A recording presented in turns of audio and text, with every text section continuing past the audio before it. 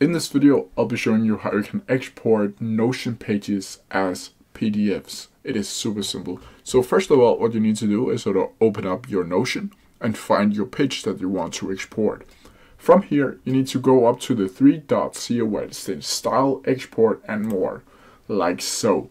From here, you need to go down to the Export tab like this here, click on it, and then you need to change the export format from Markdown and CSV to PDF. And then you can include databases with default and include content, everything, page format letters, scale percent 100, and then you can include subpages if you have the business account and create folders for subpages.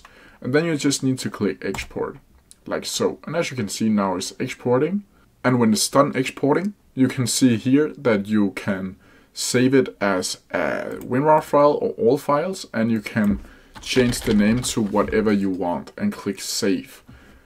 If you have any questions about it, please leave them down in the comment section below and I'll try my best to answer them as quickly as possible. See ya!